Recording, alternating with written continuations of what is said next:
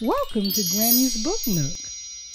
Today's story is The Snowy Day by Ezra Jack Keats. One winter morning, Peter woke up and looked out the window. Snow had fallen during the night. It covered everything as far as he could see.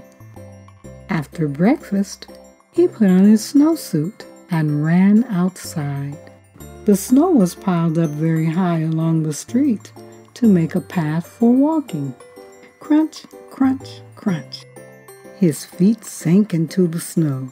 He walked with his toes pointing out, like this. He walked with his toes pointing in, like that.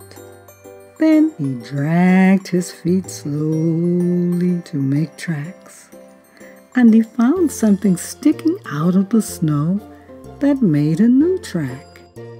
It was a stick that was just right for smacking a snow-covered tree. Down fell the snow, plop, on top of Peter's head. He thought it would be fun to join the big boys in their snowball fight, but he knew he wasn't old enough, not yet. So he made a smiling snowman. He made angels.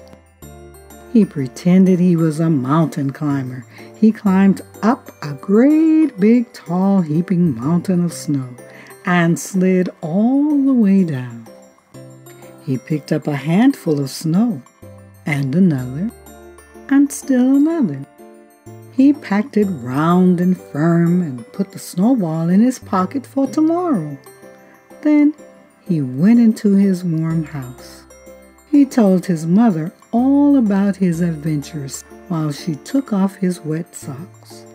And he thought and thought and thought about them. Before he got into bed, he looked in his pocket. His pocket was empty. The snowball wasn't there. He felt very sad. While he slept, he dreamed that the sun had melted all the snow away.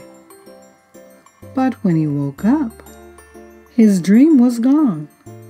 The snow was still everywhere. New snow was falling. After breakfast, he called to his friend from across the hall, and they went out together into the deep, deep snow.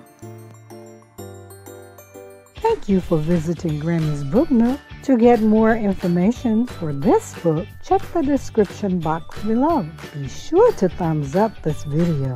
Click the subscribe button for the latest videos on Grammy's Book Nook.